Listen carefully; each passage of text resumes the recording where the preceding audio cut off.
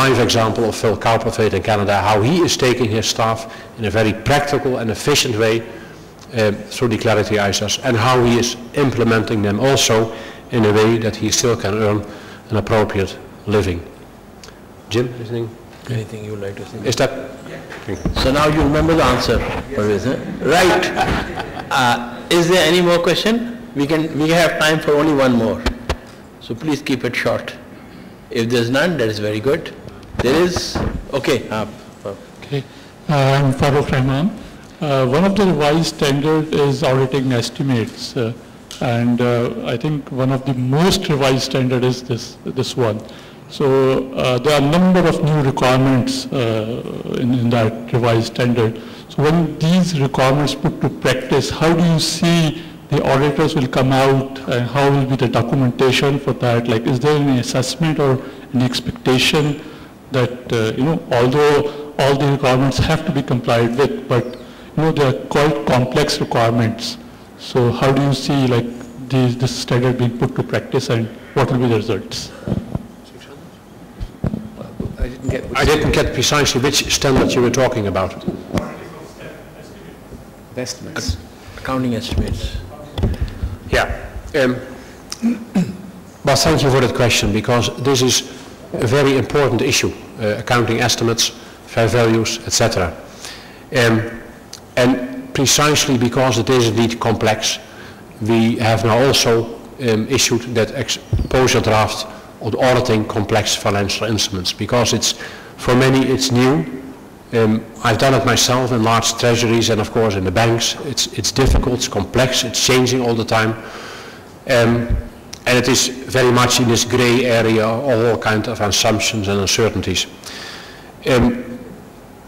So this is a standard where I would agree with you that it's a rather complex one. And the other thing I can say, it's because the subject matter, the issues are very complex in practice. And many would say that has the profession dealt appropriately and sufficiently with, in particular, the area of estimates and fair values. And at least that's why we thought having an educational document, which again is a lengthy one, for those that have to deal with these issues, in particular in the financial instruments area, is very important. So here indeed, you only can say reality is that we have to deal with this complex environment and these complex issues. So if you are an auditor that has this type of clients and this type of issues, yeah, you better be well prepared. There's no way out.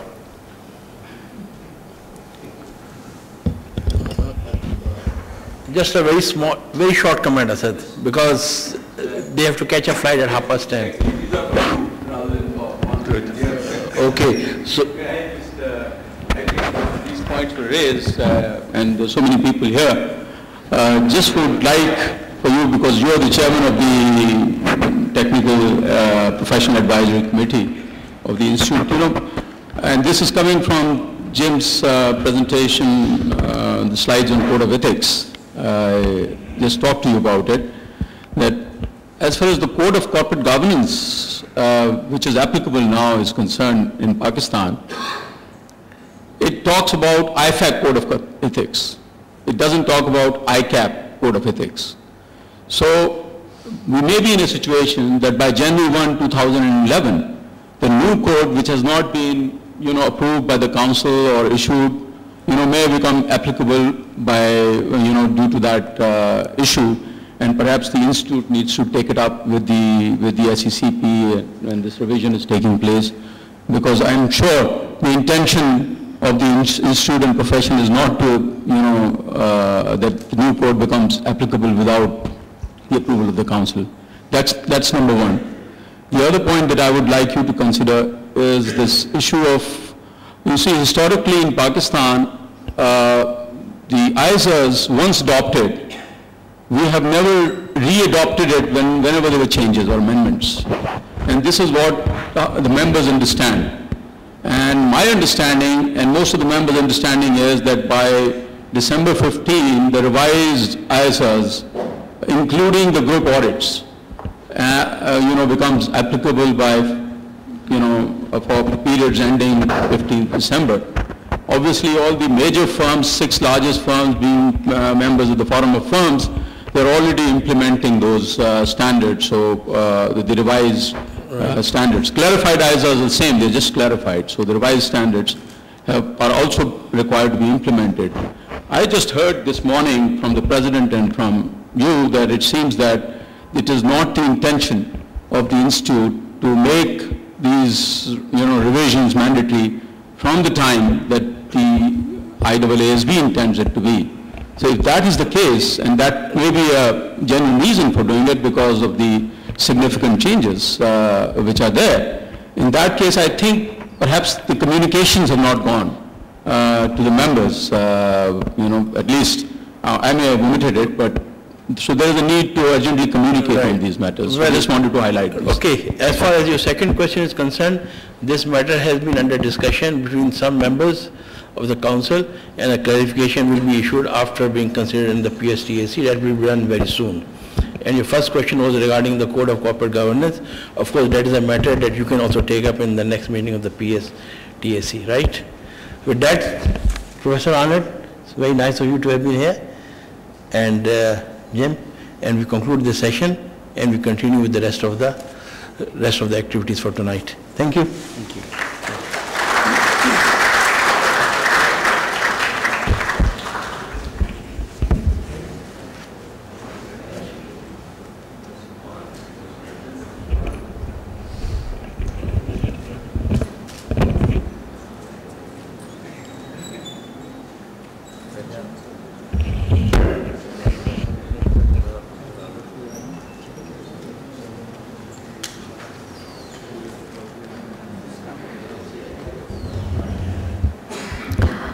I would like to call upon the President of ICAP, Mr. Sakir Masood, to kindly come on stage to present on behalf of the Institute a memento to our 2 speakers.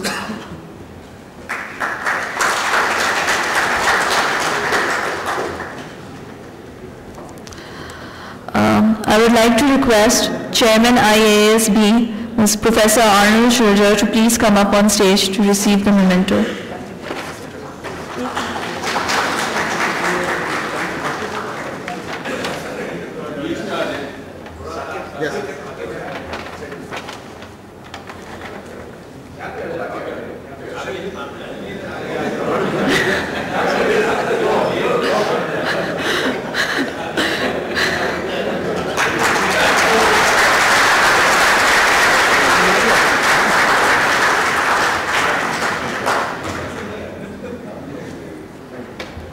I would now like to request the Executive Director, Mr. James Swift, to please come forward.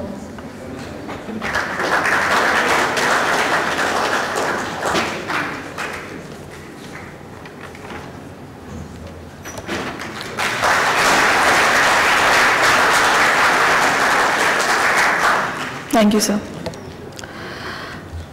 I would now like to request the Vice President South, Mr. Zahid Barbati, to please come forward for his closing remarks.